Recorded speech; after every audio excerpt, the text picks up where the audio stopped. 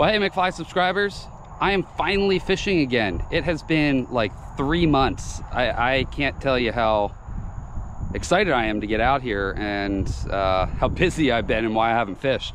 But I'm in Corpus, if you can't tell by the background here, but we're gonna be trying to catch some redfish. I'm here with Johnny, and we actually entered a tournament. There's a tournament that basically it's tagged redfish. If you catch one, cut the tag, release the fish, bring it back in, and hopefully you win. But some pretty good prizes. So you win like a truck and a boat and stuff like that. It's a possibility, and there's some other prizes as well. But yeah, hopefully we win. That would be amazing. But if we don't, at least we're out here fishing and having a good time. So hopefully it's going to be good. We're not seeing a whole lot of movement out there in the water right now. There's not a whole lot jumping, no bait hitting, but that doesn't mean that the fish aren't out there. So we're going back to our spot that we go to a lot. We love this spot. It's really good, but let's see if we can catch. So I'm excited to get out there. I got to get out, so I don't want to talk much more. I want to get out there and fish. So I will see you guys out there. Oh shoot. You know, I just realized. What? Got your batteries? Yeah, all the rest of them back there. Well, you get sparingly. All right, guys, so look at all these birds. We got flamingos over here. We got such an array of different birds. Beautiful. Now, that probably means there's lots of bait, so we're hoping it's a good day. Now, I forgot my battery. Well, I've got this one, but I forgot to bring extras, so I got to keep a time limit on this. Sorry, guys. Won't be able to film a lot of stuff, but I'll definitely be filming the fish when I get them. All right, guys, so we're seeing a bunch of bait in the water, and something's chasing it for sure. I'm kind of seeing some of the sides of the fish, and it looks like maybe trout. So maybe it's not reds, but it's hard to really tell 100%, but it's just not clear enough yet. The sun's still, it's not overhead, so it's hard to see.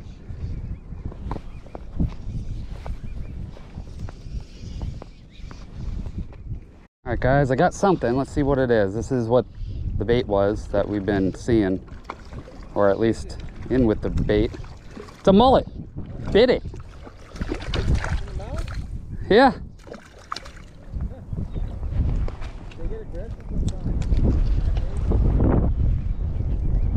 Huh. I don't think I've ever caught a mullet in the mouth. I mean, I know you can. Just saying. I don't remember ever doing this. Little tiny mullet. Be good bait. Yeah. All right, now I'm all tangled though. Stupid mullet.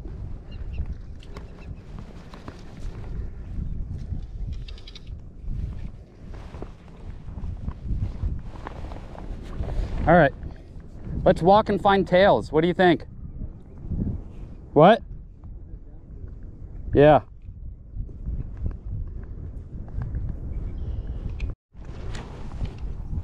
Well, guys, I haven't really checked in with you here. We've been fishing most of the day. We got to head back. Johnny's got to go watch his kid. His wife's got to go to work. But we didn't get anything. We didn't see a single red, I don't think. We might have won. Like, we weren't sure if it was just a really big mullet. All right, man. But it's been a tough day. We haven't seen much, so.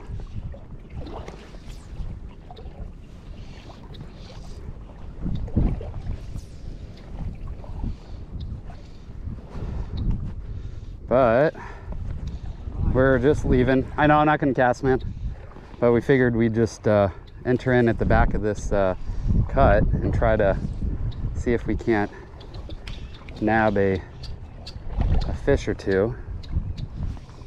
I think most of this is going to be mullet, honestly, through here, but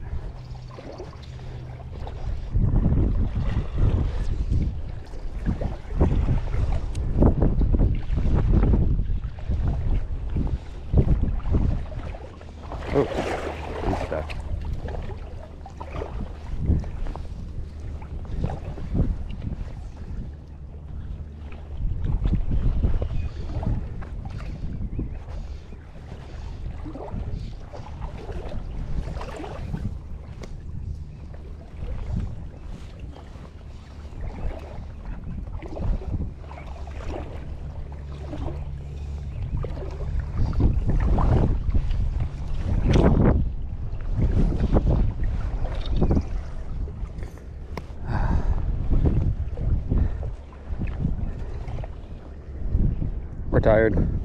Although, it's not that late, but it is hot. Kind of wears you out. You know, and if you're not catching, kind of, I wouldn't say get discouraged, but you just don't feel as excited, you know? So you get tired a little quicker. If you're catching, you can kind of push it. But we're pretty tired. Probably fish here a little while longer and then get up to the mouth here, fish it, and then head out. Slow day though. It's weird, you know? Really thought fish would be back there. We've never hit that spot in the summer. It might be too shallow for them in the summer. Like the water warms up too much for them. It's possible. I don't know what the reasoning is, but they weren't really back there. A lot of mullet, a lot of bait. It did seem like we saw some stuff chasing bait a little bit here and there, but I wouldn't say we knew it was a red or anything at all. Sometimes those mullet just kind of are spazzy. All right.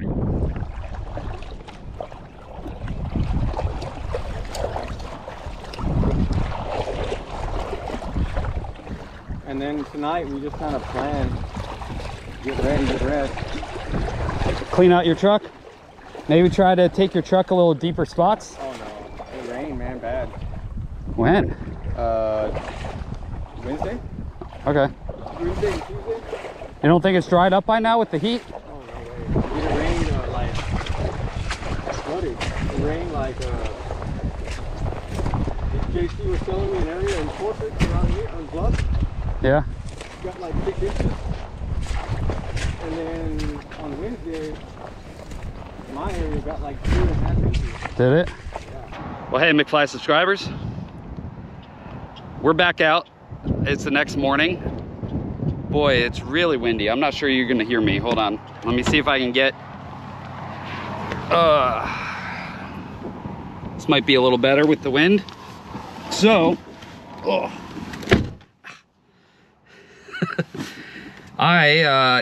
me and Johnny are out. We're gonna try a different spot, a little deeper this time. I think yesterday we had some trouble because we were in the flats area, which has always caught us a lot of fish, but usually it's a little less hot. I mean, yesterday was insanely hot, and it wasn't really deep. It was super shallow there, so I think the water warmed up too much, and what can happen is the oxygen in the water can be depleted from that, which then it keeps the reds from coming in. We saw a lot of mullet, we saw a lot of bait, but we didn't see any reds, and it was shallow enough we would have seen them. We might have seen 1 or 2 come through, but it wasn't like it usually is.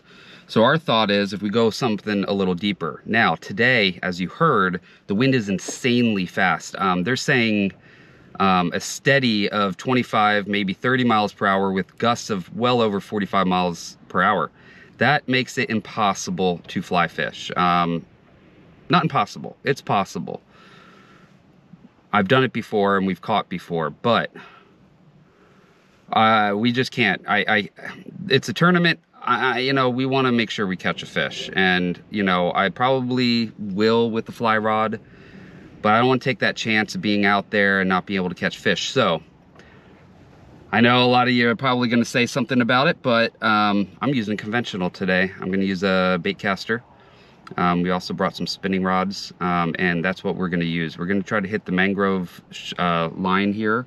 It's a little deeper, and if we can just kind of bounce baits right against the mangroves, you know, cast as we walk up, hopefully we find one. I think that's going to be the plan today, and we can do it with the fly rod, but with these gusts of wind, there is no way I'm going to be super accurate with the fly rod. It's going to be tough with the conventional as well, but I think I'll have a little better luck being a little more accurate, although I am super rusty with conventional. It's been so long since I've fished with conventional gear, so we'll see. But I think that's going to be our best bet. I really wanted to use fly rod. Boy, I enjoy catching fish with the fly rod a lot better, but you know, sometimes the conditions don't allow you anything. So since it's I'm down here. Today is the last day I can fish. I can't really even, I mean, I can fish pretty long today, but not like, you know, all day. You know, and the fact that we got skunked yesterday, I just got to catch fish. So that's what we're doing. I will see you guys out there.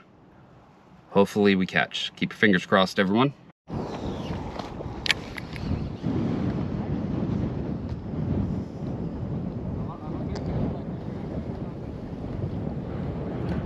No, I got it. I figured it out. So, took me a second here to remember how to use a bait caster. I think I got it now.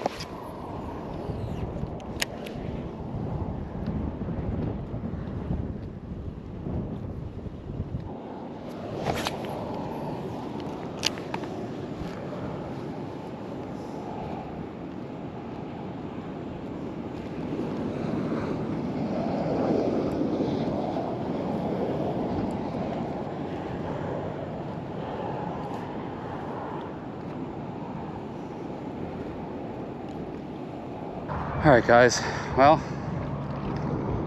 there's some action here. We moved a little bit up, but there's definitely some action. We saw a redfish out back there. I spooked it, unfortunately. Saw it move, but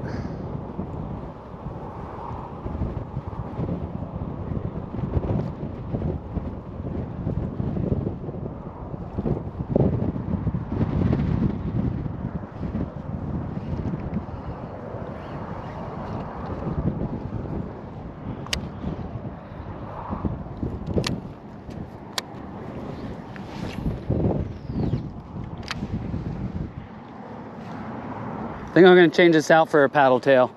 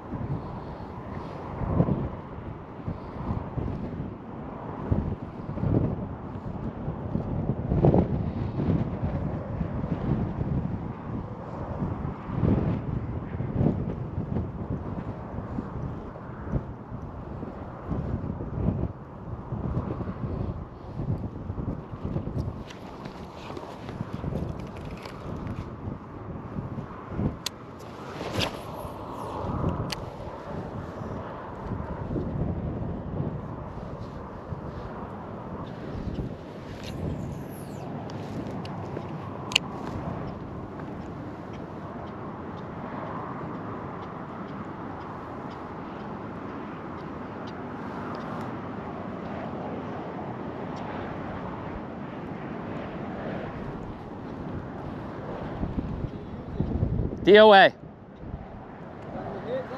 Not yet. I haven't got any hits at all on anything.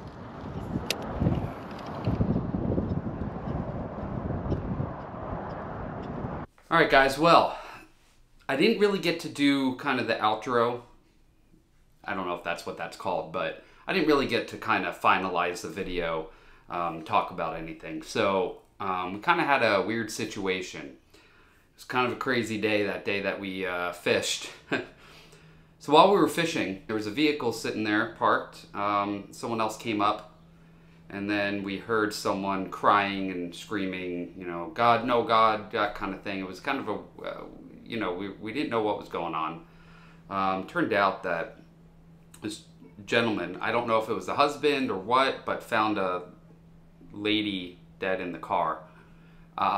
It was pretty rough watching it, and I feel really bad for the family. So whoever they are, if you guys could put a prayer out to them, whoever they are. I don't know their names. I don't really know much about even what happened. I don't know if it was, you know, natural causes or something. I have no clue. Bunch of police came, showed up, and we thought for sure we would be questioned, so we kind of just stood there for like an hour, because we were there before anyone else, and we were kind of the only ones. It was just like that car and us, so we weren't sure if we were going to be questioned about what we saw, what we, you know, whatnot. I went back and looked at the video, and it turned out that was the only car. We weren't sure if this guy came up. We weren't paying attention really, but we weren't sure if this guy drove up while we were there or he was always there. We don't know. But now that I look back at the footage, it turns out that that vehicle was the only vehicle here, so he must have drove up while we were fishing. I don't have video of him, you know, driving up, because I wasn't filming the entire time of fishing. But yeah, we just kind of stood there. We didn't really, I mean, maybe a few casts here and there, but it felt really bad. In fact, I was a little sick to my stomach. Once I realized what was going on, I had no clue. I thought maybe this gentleman got bad news. In fact, I didn't even know this lady was, you know, passed on. That was sitting in the vehicle until probably about 10 minutes in. I was just kind of like, what's going on? Yeah, we were far enough away that it was hard to really see. So it was a weird situation. So we kind of just stood there and didn't really fish until we kind of realized that the police weren't going to be talking to us. They kind of did like a, you know, forensics looking thing. So we weren't sure if it was, like I said, if it was going to be a, you know, if they thought maybe there was ill intent there or something. So anyway, I digress. Weird situation. And then finally, once that was up, it was kind of noon. We decided to move on and start fishing another spot. We fished for an hour or two. And then we got a call from Johnny's wife that his son, so she had to work that day, but his mom was going to watch the kid. And his boy, I guess, was feeling sick, so that wasn't going to happen. She had to work at 3. We left around 2 o'clock. We decided, okay, we better go. So that was kind of a rush. I didn't, because once she called and, hey, I can't drop him off, I got to get to work kind of thing. And so we're like, oh, shoot. So we kind of jumped back in the car as quick as we could. I couldn't really do a video explaining the rest of the day and that we'd catch, if we caught or didn't caught kind of thing, which we didn't. So it was a tough weekend. We didn't catch. This is the first time in a while that I hadn't caught. But again, this heat. So that's my thought is the heat where we were fishing. I think we needed to be much deeper. I think we would have had better luck if we had a boat. We could get out to some drop-offs and some, you know, deep holes and whatnot. I think that's where the fish would have been. It was just tough while waiting, especially fly fishing, not being able to get super deep, and that first day being in the flats. I mean, we're talking ankle deep water, most of it. There's a few spots that might be knee deep, but that's just, it warms up. It gets too hot. We were pushing 100 degrees that day. It was over 95 for sure. And the next day the same. And then with all the wind, I mean, the wind was really bad. Like I said, it was pushing 45 and some gusts, and definitely it was. We had trouble, even with the bait casters and the spinning rods. The bait was like flying back at us unless we were really giving it a, you know, hard cast. And even the first day there was some wind, just not as bad as that next day. So anyway, hopefully next week, this tournament though that I'm in is called the Star Tournament. So basically they release a certain amount of tagged redfish. You find a tagged redfish, now you have to release it, but you cut the tag off.